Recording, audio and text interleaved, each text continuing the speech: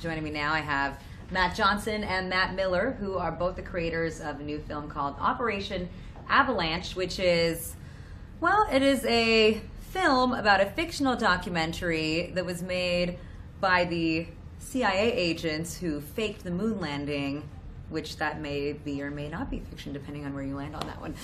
So welcome, guys. Thanks for joining us today. Hi. And, well, first things first, I'm assuming here you're making fun of the conspiracy theory that the moon landing wasn't actually Yeah, right. real. We don't believe in it. Yeah. In fact, that's the number one question we get asked all the time. Even when we were making the movie, people thought that we were making it because politically we were trying to make some point about the CIA faking the moon landing, but no.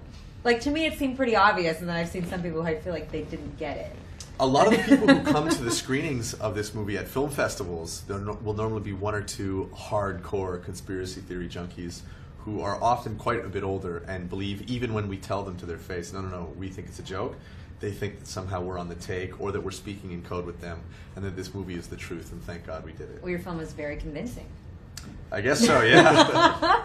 No, I mean, also to put it into perspective, too, the way that you guys do it is you play yourselves, and you guys are all friends, and there's not really a script, right? You're kind of just like improvising exactly. a lot of the time. Yeah. Talk us through how that actually works, how you effectively manage to work rather than just kind of have fun and Well, because we're trying to make the movie seem like it really is a documentary. Like, our goal was to convince people that the moon landing was faked, even though that seems insane. And so to do that, we had to play ourselves, and we had to shoot in all real places. So we shot in real NASA. We shot really in England, where Stanley Kubrick shot 2001: A Space Odyssey. And the reason we play ourselves is because, like, when we're setting these things up, like when we told NASA, hey, we're coming to make a documentary about the Apollo program, it's not like I could use a fake name because they were checking our passports and things like that. We're Canadians. And so we had to play ourselves. We didn't have a choice. We should be very skeptical of Canadians. Well, we would have done the same thing if we were Americans, yeah. So do you feel, I don't know, ethically at all conflicted about the fact that you lied to NASA to get in? We would. I'm sure Miller and I feel differently about this, and everybody in our team sort of approaches that question from a different place. But for me, I would feel like I was ethically compromising myself if the intent was to make fun of these people. If we were making like a Sacha Baron Cohen film, and that the point of this was to say, oh yeah, look at how stupid NASA is, or look at how stupid the people we fooled are, which is not what the movie is about. I mean, we tricked them in as much as we needed to shoot at NASA's Galveston campus, not that we needed to make them look bad. But where do you stand on this? Well, I mean, I think the film celebrates NASA and the men and women who, took us to the moon in 1969. So I actually do agree with Johnson on that. Yeah, I mean, Johnson's character in the movie is very much an end justifies the means kind of guy, and I kind of feel in this instance, okay, so we lied about what we were doing there, but we didn't have bad intentions. Have they responded since? No, we invited them to our screening at South by Southwest, and they didn't come. But NASA's also a huge institution, yeah. So but they're very, very strict about not supporting anything that has anything to do with the moon landing being faked, for good reason. But yeah, I wonder if they'll see the humor in this. We definitely tried to get the details right. If you're out there, NASA, we really did try to get everything completely and totally right. And we want to know what you think. Tell us. Come see our movie. Yeah, come see Operation Avalanche. I think you'll really like it. I want to know what NASA thinks, too. We'll see if maybe one day someone will decide to go on the record, maybe not speaking for the organization, but as an individual who maybe worked for NASA. I mean, one of the other things, too, is I think we're all of the age, I'm assuming, unless you guys have aged incredibly well, that we weren't really alive at the heat of the space race. Yeah. How have older audiences responded to this too? Because you also, you put in some footage and some audio of Kennedy giving speeches that were these kind of rousing speeches about what we can do and how many risks that this country can take, and how it's never about stopping progress but only pushing the boundaries and stuff that really is inspiring. We don't hear that anymore because nobody cares about space anymore. Yeah, a lot of older people have been like, oh wow, that really was like the world I grew up in. Because the movie's not in release yet, we've only been able to talk to people at film festivals, but we were shocked. We thought that the movie was like way too modern in terms of its sensibility and its sense of humor, that only younger people would get it. But a lot of people who are much older than us They're like, oh yeah, wow, you guys really showed Nailed me. it. Yeah, showed me what the 1960s Nostalgia was is a really powerful thing, I think. And so, like, when we premiered at Sundance, a lot of the audiences there are skewed to the older side, and would have been kids when this was all happening. And we were floored at the response we got from those people. And I hope they make up a big part of our audience now that the movie's coming out. Yeah, and I think that a lot of our generation, when we were growing up, nobody talked about NASA. I mean, you could talk about astronauts, and that was really cool, but NASA wasn't really thriving during the 90s. And so I think because that generation grew up with NASA as a part of their lives, like, oh wow, that's where the heroes go to work and they're doing such important stuff, I think that left a lot of lingering feelings about that program. And so now seeing this movie that really lionizes NASA in a lot of ways made them go, oh yeah, I really like that. Because, I mean, otherwise, a lot of those heroes just aren't talked about anymore. Yeah, whatever happened to that? Well, I personally think it's too bad that that's not something we really want to spend money on. But now you have private industry stepping in. Exactly. But, and it's going to change. I think with the new Mars race and with, they just discovered like a life-supporting planet quite close to here. It was on Reddit a few days ago. Yeah. I think young people are getting more and more interested in NASA. Neil deGrasse Tyson is kind of a bit of a figurehead of that movement of why space exploration is important. So who knows? There could be a resurgence. But I know NASA is hurting for funding.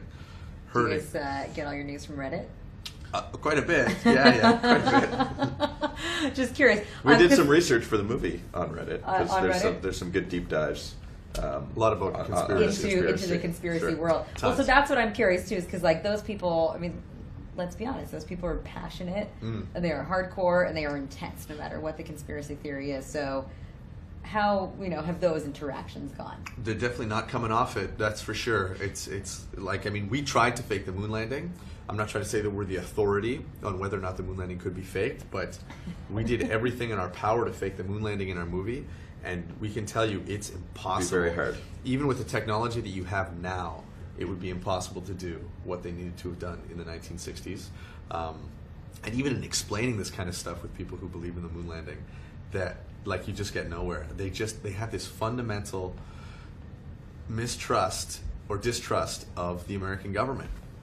And no matter what you say, they know that that was a gigantic lie, which is so ridiculous because it's like, who cares? Let's say that was a lie. Let's say if, breaking news tomorrow, the moon landing did not happen. I don't even think anybody would really care. I think people would care. I don't sure, think people like for the idea sense that of the their government's story, lying to them. But I don't think it would fundamentally change North America. Well, not now, but at the time, obviously, when it comes to the space race and American I guess so, supremacy. But I think it would, War. because if they lied about that, what else did they lie about? Okay, yeah, maybe. Slippery slope. I guess what I'm saying is that the achievement of getting to the moon, it's not like that changed right what America was, or is. Are there Canadian conspiracy theorists? Are there people who distrust the Canadian government as fiercely as those who distrust the American government?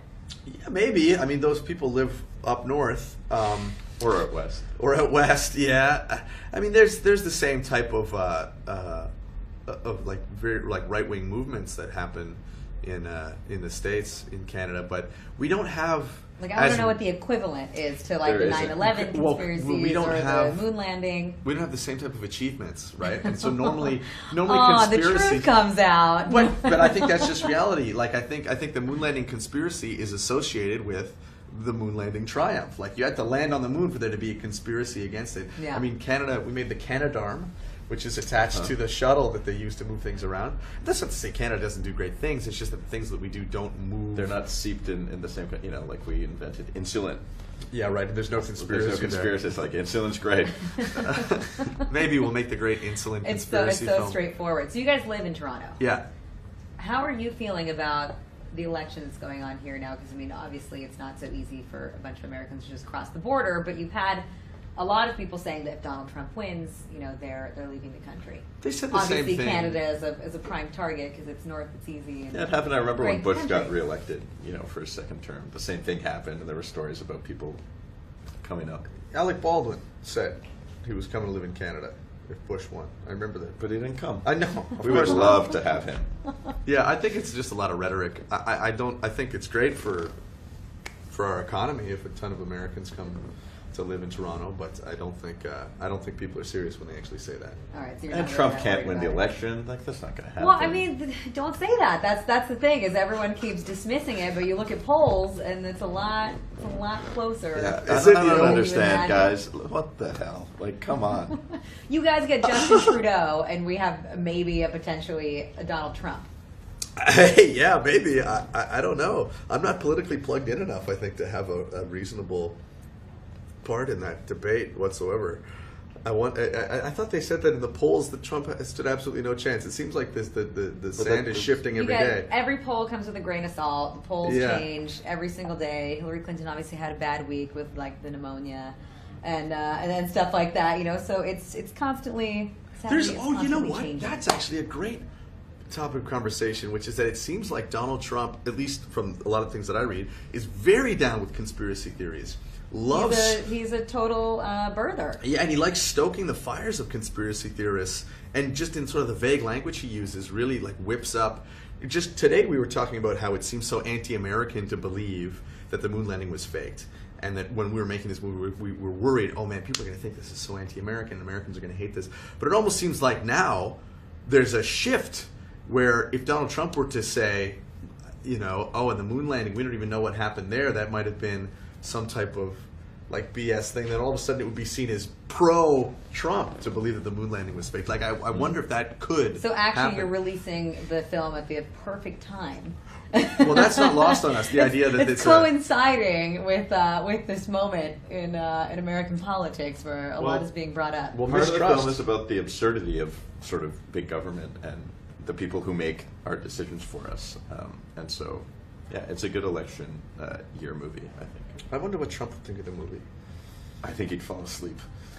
They try to recreate the 60s. Can do nothing. Well, Sad. You tell us how you Pathetic. made it, and this is like when it gets over my head, I have to admit, but how you made it look like it was shot in the 60s, you know, and what are all the technical tricks that went into that? Well, there's a ton of different things that we did for different scenes, but in the end, it was about creating a 16mm film negative of the entire movie, which means that we had to have like a really talented film artist convert absolutely everything that we shot onto like a strip of 16mm negative film, and that took a long time. And then we did a lot of like crazy tricks with that film, like we dragged it around and buried it and did all the things that you see our characters doing with that film, because that film is their evidence that the CIA faked the moon landing, so it had to feel like it had been manipulated and handled by those characters, and parts of it are missing, parts of it are cut out, like all that stuff was very intentional. So And our cinematographers, Jared Rabb and Andy Appel, they did like a ton of research, and we used these old French ingenue lenses, so we tried to make it as accurate as possible. There's a lot of stock footage in the movie, and we knew that to sort of seamlessly integrate it, our footage needed to look like that footage, so that sort of created the baseline for us, and then we just did months and months of tests to match to that. yeah, but it was a lot of work, but it's very fun. It sounds like like a lot of work. film- It sounds films- complicated, but it looks legit. Let me just read a couple comments and questions here. So Linda says Alec Baldwin should go to Canada, except we love Canada.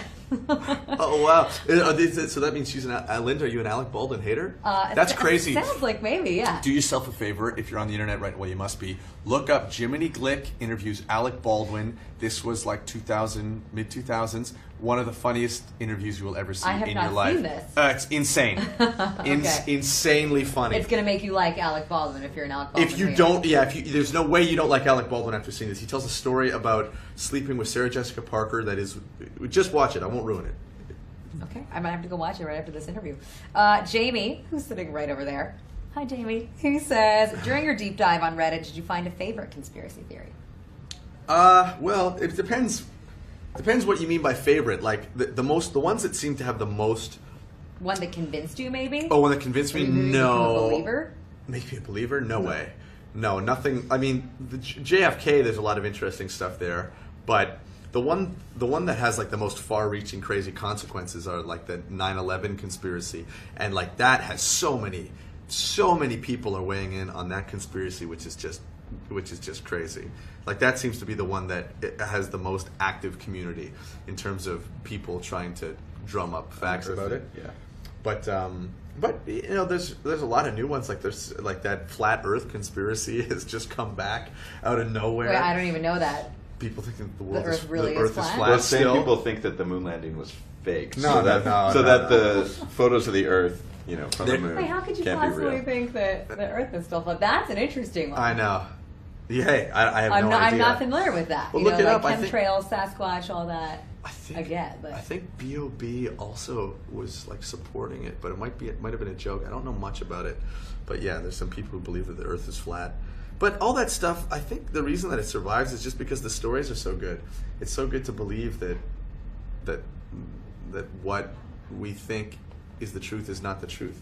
It's just such an awesome feeling. I don't blame people for being skeptical. Like we find out something every day that turns out though, we've been fed lies for years or for decades. It's good to be There was skeptical. just It's that healthy. piece in the New York Times yesterday that was like, oh, guess what? The sugar industry, managed to manipulate all the science on this so that people thought that salt was the real culprit, and so that you don't have sugar, the amount of sugar out of your daily intake you're supposed to have on the back of a nutrition label, the way that you do for sodium or for other things. Your And fats, so, yeah. Yeah, or for fats, thank you, not sodium. But, when you see stuff like that, like, it pisses you off because that's being peddled and taught and sold to people. And what's sad is that those are the conspiracies that really affect you. that have And real yet, impacts on your health. And yet, the ones that get all the attention are these sort of like the moon landing conspiracy. And this is what I was trying to say before.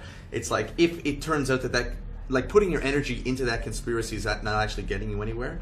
Whereas something like that, really like the conspiracy that the tobacco industry was, suppressing the health data about smoking, like that is really crazy, and that's worth talking about. Whether or not we went to the moon, I think is meaningless in comparison to those. I think we have one of your friends watching from Toronto. Andy Appel says, Matt, what's the login to your computer? Darby can't sign in. Yeah. I'll Andy, text I'll you say after, something Andy. really brutal on this. Is this being saved? Is this video going to be saved? This is live, and it's going to be on the internet forever and ever. Okay. Andy. No, I'm just kidding. No, I won't. You know what it is. It's cosmical.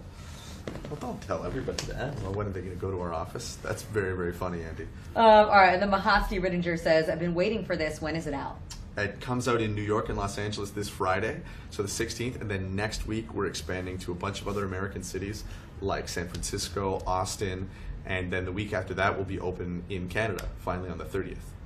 But check your local listings. You will find us, Operation Avalanche. Awesome. So this moment's now here. What's next? You told me that you're filming a Pokemon-themed episode for your new TV show. That's right. What else is going on? What else is in the works? Yeah, we make a television show right now for Vice called Nirvana the Band, the show. We just had our world premiere at the Toronto Film Festival a few days ago. Congratulations on Andy, that. the guy In the talking film. about it before, is one of our biggest fans. He's an assistant to an assistant at our office. A really nice guy, smart guy, and he's really coming up and he's learning a lot. Anyway, the show follows these two musicians in Toronto who are just trying to become famous, but it uses all the same tricks that Operation Avalanche does, like shooting in the real world, and we play ourselves, but it's just comedy. And that's coming out in January on Viceland. So check that out. You guys will like that too. And I mean, hopefully by that point, Andy is one day maybe Andy is Austin's boss. Can you imagine that? I don't think we'll ever get there. Don't worry, Austin. You're safe, man. Do you feel like Toronto is having a good a moment? Yes, they are. With 100%. Drake, feel that way. The Weeknd, who's done it for Actually, you? it began with Rob Ford, and I know that sounds silly, but Rob Ford Whoa. really paved the way for it because people all of a sudden started talking about Toronto, and then Drake and the Raptors, actually, I think. The Blue Jays, we're coming back. We're coming back, man.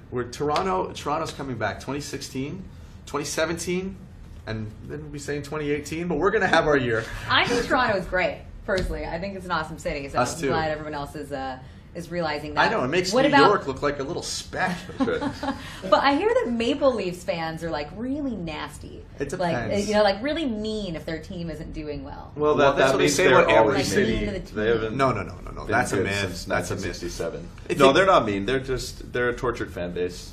Like the Cubs or Yeah. any tortured fan Like base. most fan bases, sadly. But Yeah. there's no hockey fans in our organization. No, Some Blue Jays Andy fans. is a big hockey fan. You guys aren't real Canadians. Well, you know what? I know it's funny, but that's actually a myth. We know very few real hockey fans. Tristan, I guess, would be the closest thing to a hockey Yeah, fan. Tristan. We have some baseball fans. I'm a big basketball fan.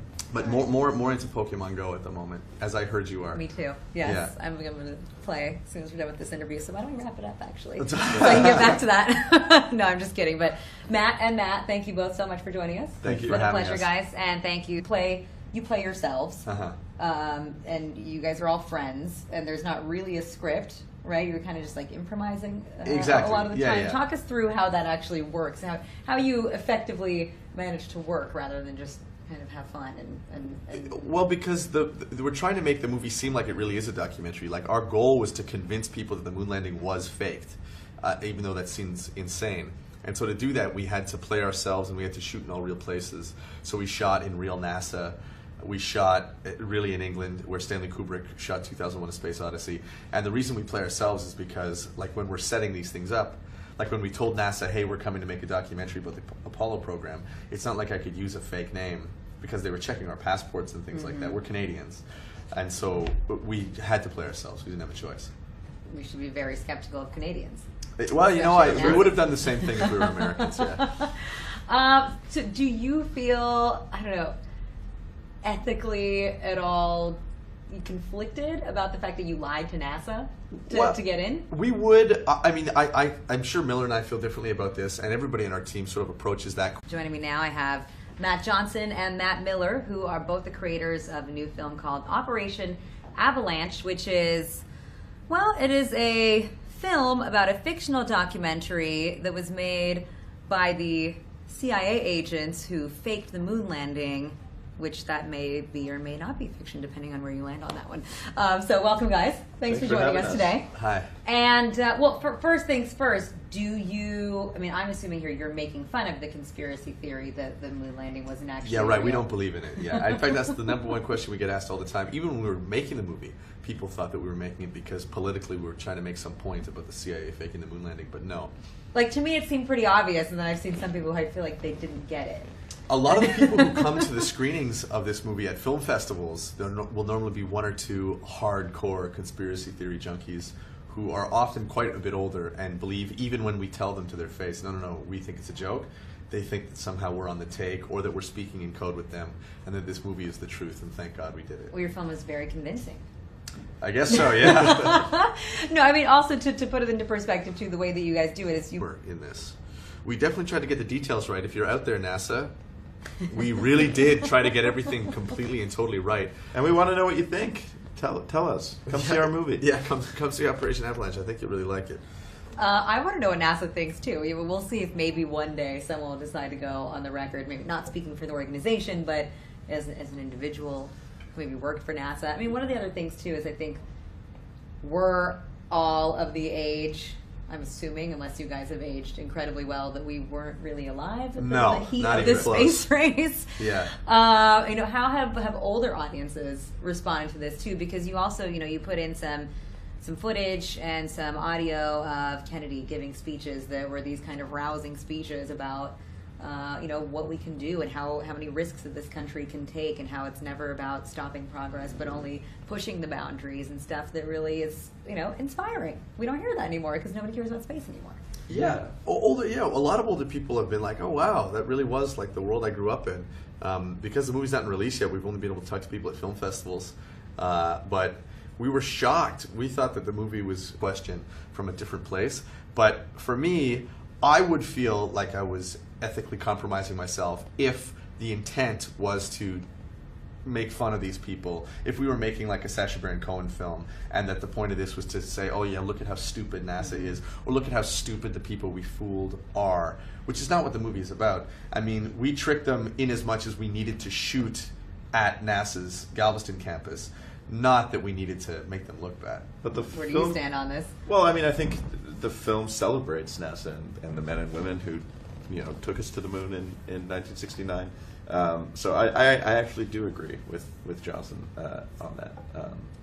Yeah, I mean, Johnson's character in the movie is very much an end justifies the means kind of guy, and I kind of feel in this instance, okay, so we lied about what we were doing there, but we didn't have bad intentions. Have they responded since? No, we invited them to our screening at South by Southwest, and they didn't come. But NASA's also a They huge weren't interested, institution, yeah. so but they're very, very strict about not supporting anything that has anything to do with the moon landing being faked, for good reason. But yeah, I wonder if they'll see the humor like way too modern in terms of its sensibility and its sense of humor that that only younger people would get it. But a lot of people who are much older than us were like, "Oh yeah, wow, you guys really showed Nailed me, it. yeah, showed me what the 1960s was Nostalgia like." is a really powerful thing, I think. And so, like, when we premiered at Sundance, a lot of the audiences there are skewed to the older side, and would have been kids when this was all happening.